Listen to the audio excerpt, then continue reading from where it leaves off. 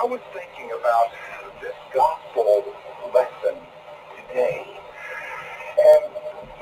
when you wrap your mind around what is going on in the world, and you understand how Jesus begins his earthly ministry,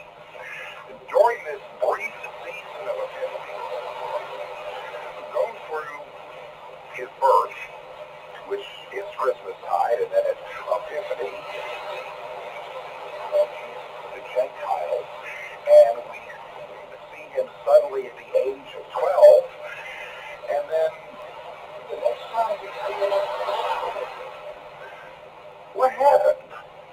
during all these years? I mean, we